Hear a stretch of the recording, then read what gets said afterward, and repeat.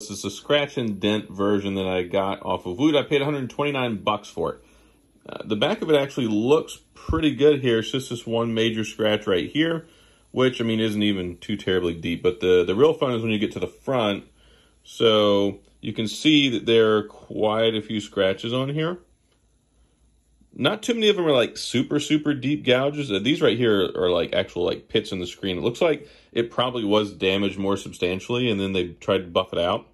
But yeah, the nice thing is when you turn the screen on though, like you can't see any of them really. I mean, it doesn't impact the use or the performance of the phone. So I mean, my expectations were really low, like really low. So yeah, it's actually not in as bad as condition as I thought that it was going to be. And it's totally worth 129 bucks, at least in my opinion. So this is what a scratch and dent